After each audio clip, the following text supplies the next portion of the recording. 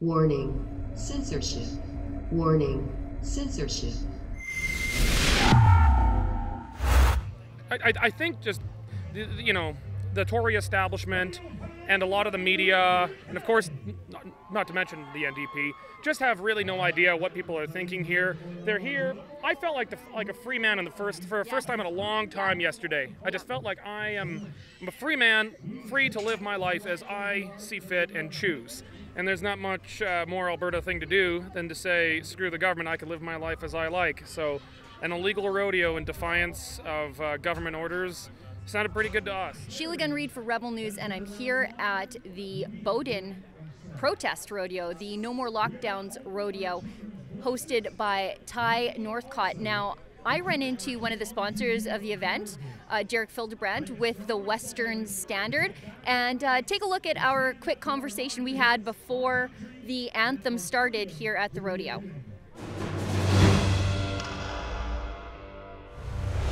Fildebrandt, boss man with the Western Standard. You guys are sponsoring the rodeo today. How does it feel to be sponsoring an illegal event? Better than a legal one. Yeah, it was real exciting. Corey Morgan actually kind of put this together. He got in early touch with Ty as soon as we heard this was happening.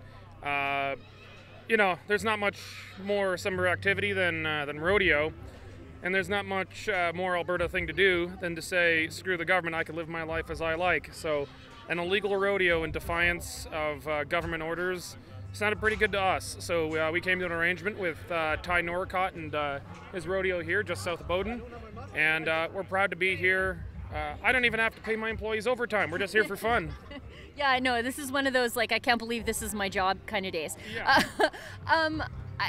Now, you said this morning, we were talking off camera, that the police did come again this morning. I was there when they came yesterday. Yeah. They were here again this morning. Yeah, it was actually during Cowboy Church. During church. It was during... Actually, the only thing more Albertan than an illegal rodeo is an illegal church at the illegal rodeo in Alberta. Yeah. Pastor Coates was not doing the service, but it was still a very nice service nonetheless. So during the service, it was kind of raining. It was actually very cold. But everyone's out there having Sunday worship. And then I spotted out of the corner of my eye, way down to that way, peace officer come onto the property. I kind of told a couple of guys to go find Ty Northcott, the property owner and organizer today. But I went up, stopped the car, and asked him to produce a warrant. He said there was no warrant, but it was because it was not a... they were not here for AHS. They were not here on health orders to shut it down. He was here to execute a search warrant. That's pretty typically Sunday morning rodeo problems. Yeah, yes. I mean, last night was... the rodeo was great, but the evening after the rodeo was particularly special. And so apparently they were here to find a warrant for someone. Ty Northcott came up, asked them to produce the actual warrant and the name. The peace officer just drove around the property for about 5 minutes. Didn't actually go where any of the cowboys are, which at least I think we suspect is what they were looking for. But they just drove around, I think just kind of showed the flag. I don't think they were actually really looking for anyone. Showed the flag, drove off and left. Everything was fine, but they're definitely watching what's happening here, but I think they know it would be probably a bad idea to attempt to break it up. Now, speaking of breaking it up, the UCP would probably really love to break this up. I'm sure on Monday morning we're going to hear condemnation from Jason Kenney and hand-wringing from health officials. But the thing is, this is deep conservative country. This is Jason Kenney's reliable base. And I bet you on Monday or Tuesday, he's going to renounce everybody here.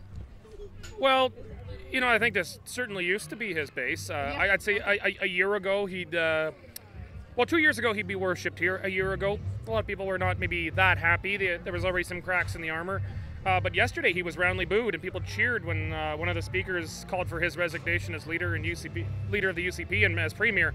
The place cheered. I have a hard time imagining that even 6 months ago. So something is...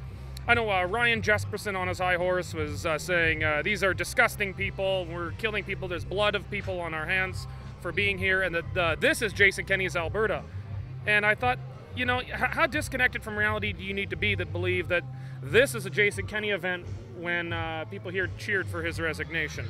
So I think just, you know, the Tory establishment and a lot of the media, and of course, not to mention the NDP, just have really no idea what people are thinking here. They're here. I felt like a free man for the first time in a long time yesterday. I just felt like I'm a free man, free to live my life as I see fit and choose. And that's what people are here, and it's just fun. Of course, there's going to be political, not undertones, but overtones here. It's got a Sure, it's a protest rodeo. Yeah, I mean it's a rodeo with a purpose. But I mean, Ty Northcott comes from a legendary ranching rodeo family. This stock is expensive to keep up. You don't use it, you lose it. It's a depreciating asset. It's very expensive to maintain. If you're in that business and you're not doing rodeo season, think of it as a Calgary bar with no stampede. I mean, you just need to do it. The town, people in the town of Bowden have been extremely welcoming and supportive of this. The town and the local egg society had to back down because the province threatened them with pulling their funding. This is a lesson to media that neither of us work for, that if you rely on government funding, they get to, you know, he who pays the piper calls the tune. Same goes for local municipal governments, same goes for media. But, I mean, there's just a fantastic reception. Lots of kids. It's a family event. And it's not a super spreader event. I mean, if you look over there, people are sitting with their families. They're outside. Like, outdoor contagion of COVID is extraordinarily unlikely. So unless everyone's kissing each other here, I think we're going to be okay. I don't know what went on last night. I went home before it got to that. Well, Derek, they're about to start the rodeo. I want to thank you for your participation in this and being part of making it happen. Oh, we did a very small part. It was all Ty, but we're real happy to be here. Glad you guys are here. At least neither of our outlets have to report like CTE from a ditch out there. Wearing a mask in the ditch. That's how you know they work for the mainstream media. Well, that's how you know they work for the government now. That's right. That's right. Thanks, Derek. Thank you. Doing normal things in Alberta is suddenly an act of protest. Now, if you've gotten a ticket for doing a normal thing like meeting with your family, gathering in groups of 10 or more outdoor, just going about your life, all those things that the lockdown has made illegal, reach out to us at fightthefines.com. Plead not guilty. Send us your ticket. Tell us your story, and if we think your story has merit, we'll put you in touch with a top criminal lawyer at no cost to you. Again, that website is fightthefines.com.